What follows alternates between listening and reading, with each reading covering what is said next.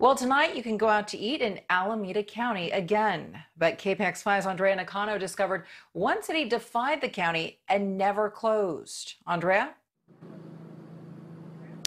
Yeah, I'm here at a Soul restaurant here in Livermore, and this restaurant opened about a month ago, right in the middle of this pandemic. The owner tells me that this outdoor dining area right in front of his restaurant has helped to boost his business by about 50 to 60%.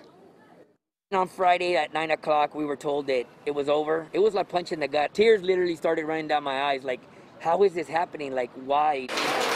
MJ Moreno, the owner of Azul, feared he would have to shut down the outdoor dining portion of his business. But then the city of Livermore notified restaurant owners they can defy the county's guidance over the weekend until it received a legal order. It would have been devastating for us. I mean, we're just barely getting started. We're here 4 weeks. Today, restaurant owners like Moreno got the news they were waiting for, that the state has granted the county variance, which means outdoor dining can resume. We do get confused, but we both have cabin fever, I tell you that. Alameda County, though, remains on the state's monitoring list because of the high number of new daily cases.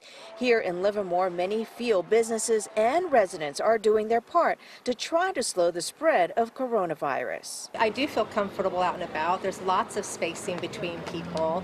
People are really good about wearing the mask in general. You got to enjoy your life. We got to continue to keep living, but we got to do it safely.